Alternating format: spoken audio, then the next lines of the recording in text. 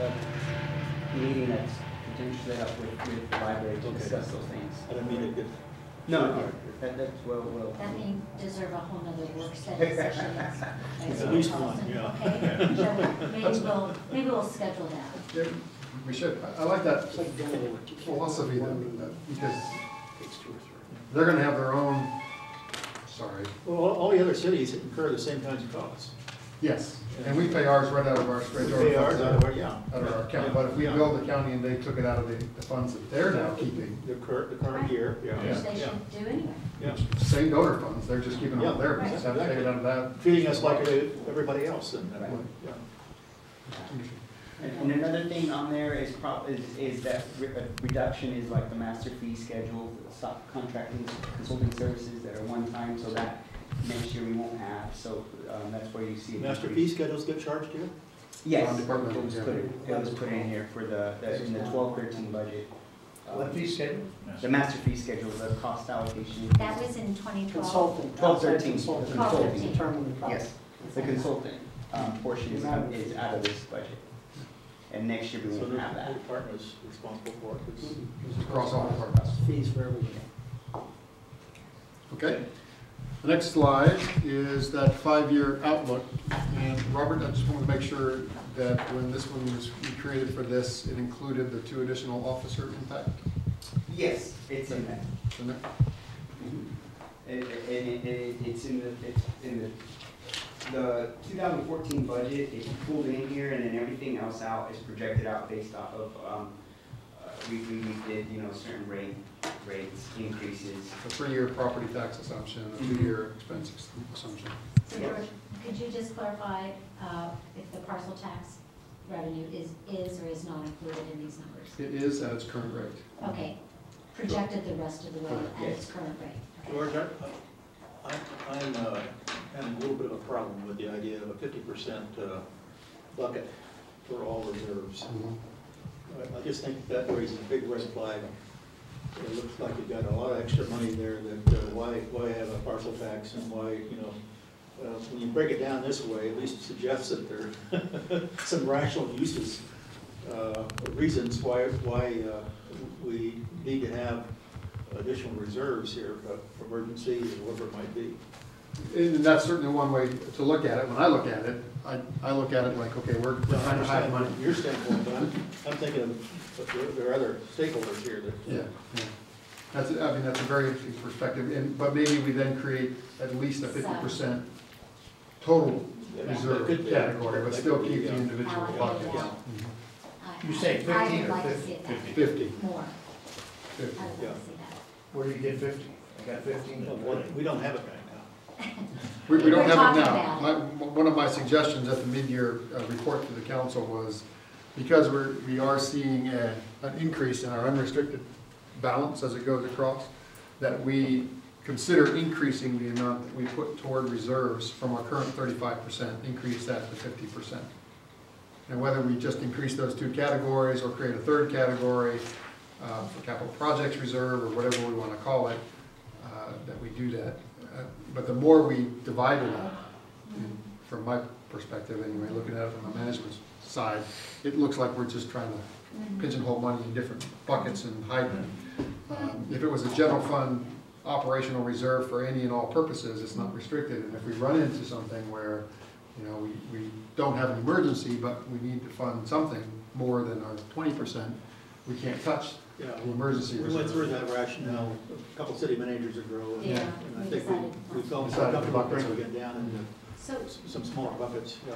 why would we not want to increase our OPEB reserves? That was the other alternative, is to increase our contribution for our annual ARC for the OPEB benefits as well. I think we need to look at that whole funding of our long-term liabilities as part of this whole process that we go Correct. through. Correct. But even though our unrestricted fund balance continues to increase, well, again, this does include the parcel tax revenue of 60% Correct. at its current rate, projected going forward. And if we didn't have that, if in 2015, actually, yeah, 2015, 2014, 2015, it would be, if parcel tax wasn't renewed, it goes away June 30th, 2014. And so if we deducted the 1.1 million, That's one of the scenarios that needs to be laid out. That Yeah. we can, because okay, we will yeah. have a structural deficit, Yeah, even though our unrestricted fund balance is going up. yeah. Okay. That's one of the scenarios. If we don't do it, if we let it die or it dies, Yeah, this is what 5-year plan will look like. right. Yeah. And that's not And if you what this want to is. increase it, it'll look like this, you know, or. and then Right, the- and those are easily done, this is just a. What kind of inflation factor do you have there? Inflation for expenses is 2%, Robert? Yes, 2%, taxes is 3%. Property tax revenue increase is 3% on our 3%. property tax revenue. Just the property tax, and then everything else is 2%. And then the expenditure. Well, how can you get Increases in 2% when you got, are you factoring in the pensions and the healthcare separately? Above the, Our costs are capped for healthcare, town's Or costs the are capped. miscellaneous. Those is that for active and current? I mean, Active local miscellaneous employees are capped, yes. Right, so we can actually budget that going forward, But but the pensions, is that 2% or is it? The pensions are in there for 14 and 15 because that's what we currently have through CalPERS. They give you only 2 years out based off of. So you know what that is? So we know what that is. Everything else from that on out is 2%. The thing we haven't done yet, though, Greg, we've talked about with staff, is coming up with another set of assumptions that, in terms of the growth of the long-term liability expenses, so that we can see a worst case, which we really haven't seen yet. Well, I hope your 2% is realistic, but. Well, It's the not- CalPERS rate this last year went up by, But like 1.6% went from, for PD, 26.4% to 27.8%. The miscellaneous is the kind of like the wild card right now. It's at 13.6 and it's gonna go to 15.8. But when we pay the side fund, it's gonna go to 11.1%. But the Because we're paying it 2% down. assumption on everything else, I question, because You think inflation's gonna skyrocket? well, I think it's going On to take all off, but I mean, expenses. even now, if you calculate it properly, Yeah, it's a lot more than 2%. yeah. So maybe you should do scenarios of 2, 3, and 4, just to see what the effect is. You got it in a model? yeah, that's Yeah. just a spreadsheet, that's all it is. You Yeah. can certainly change those assumptions. Just give us a committee, Definitely. 3 scenarios, 2, 3, and 4, just to see what the effect is. Because it may not be that. Can do. And then to kind of piggyback back on the parcel tax, it's equivalent of 9% of our general fund revenues right now. That's what it is. So without it, take out 9%. But we'll do some scenarios without it. I think there was another scenario, maybe it can go up, or so. So $100 increase would be how much in total in parcel tax dollars? I think it's at 750. 750 per. So it'd be 850. Well, No, that's, that's, no, we get 1.8 million. yeah, Right. Okay, $100 increase on 2,500 parcels. but they're not all. sort of They're not all, parcels. so you No. can't kind of No, do that's it like why I was Yeah. asking. I- That's fine. You just want to make us a brain teaser there. No. Scramble our brain a little bit. Yeah, they rate, they're different. You need to work that out. Yes, Yeah. Yeah. we'll get that. Why is the parcel tax different from, let's say, a smaller parcel to a bigger parcel? Fairness. Same services. Well, oh, wow. Well, I know a citizen that would agree with you, right? Well, she got 4 acres, so I think she. Well, if you have a larger parcel, theoretically, you can build more on your parcel. You could subdivide it. You can subdivide it. But we're not charged, I mean, I think that you almost, as if you're gonna charge for phone lines. How many phone lines are in a house? I mean, services are services. It was a compromise. What? All decisions. There's a lot of pragmatic. And the private clubs and the private schools, Yeah. that's a flat rate. And it's been that rate a long, long time. Do they pay any parcel tax, private schools? They do, private clubs and private schools. Yeah. No, that question has been raised in Yeah. the past, and that's certainly, one side of the coin. Maybe it's something to look at. Well, if you look at it conceptually, there's two major things that are fed by the tax, police and roads. Roads, the frontage of roads on a larger parcel theoretically would be somewhat more expensive, and therefore you would be more of a correlation.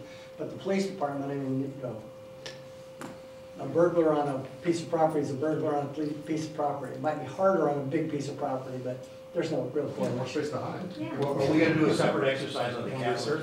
Yeah. Yeah, we're gonna have at least two more budget You know, workshops between now and the budget One of adoption. them's capital, or part Capital will be part of one of those, yes. Yeah. Because I still never have figured out what how our priority system works. Well, that's a goal setting. Right, I mean, we'll- part of the goal that's setting. what- That's one of the exercises we did last year, from council's perspective about, what our priorities are for our capital projects. What do we want to spend our? We have limited staff, limited money, we can't do everything in Right. 2-3 But years. it brings up long term. a point, though, Greg might want to think about, is that the council does have a goal-setting date, Mhm. and maybe before that date, the finance committee might want to provide some thoughts or Mhm. input or, But is there a measurement on the road conditions? yes. Yes, That's a- whole pavement index system, Is it reliable? oh yes. Yeah. It's used throughout the state and nation, I would say. Right, it's done by a private outside. Uh-huh. The MTC does it. And you can see how we compare with other cities in the area, too. And, yeah, It where is- we were 10 years ago and where we are today. Best Yes, anywhere. yeah, really, really. Yeah. So.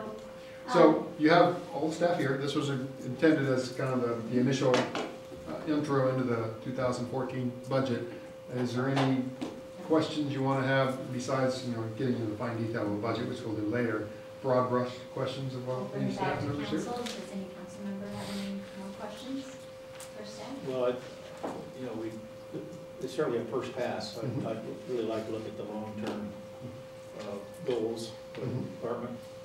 And we need to talk about our priorities. Yes. And certainly we'll impact Mhm. what's done here. Good. But the parcel tax would only affect 60% of the parcel tax on these numbers. 60% of the 60% parcel of the tax dollars. goes to public Yeah, safety. yeah. And the other 40% is in. What's the capital deadline for improvements. getting things on the measure for November? It's June? July's the absolute latest. It's like June 12th or something. So the decision will be made by the June Council. council meeting, then. So we don't have a lot of time. No, no, Why would you I do it- presume. Why would you go a year early? Is that always the way? Because you get it on the ballot in November for the Give you implementation. certainty. Next year, the following year's budgeting. Yeah, Oh, so in November, there's only 7 months before it goes into effect, and well, Expires. but there are elections, there are, county elections, there are elections in November in this off year, and so you can piggyback on that. There have been times that the town has missed that November election, or that the parcel tax ballot failed, and so then they had to go out in the spring in a special election process that then, cost the town more money because it was a special election. So to the extent that we can do it in November in an election cycle, it's gonna cost us less.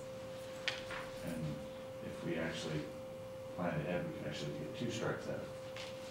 Right, of course, One unknown is what the state legislature is going to do about parcel tax votes.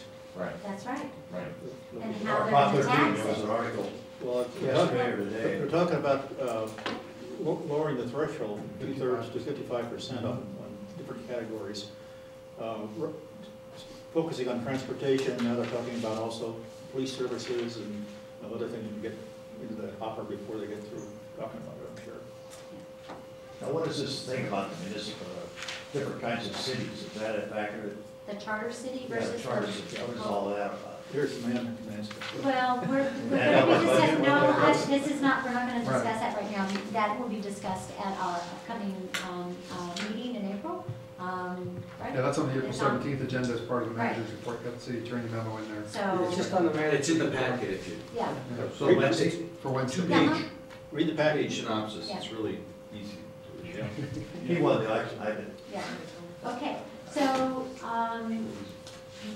thank you very much. I thought the PowerPoint was nice, very clear, a lot of detail, but again, this is our first pass. First pass, we're not Broad upside down. brush overview.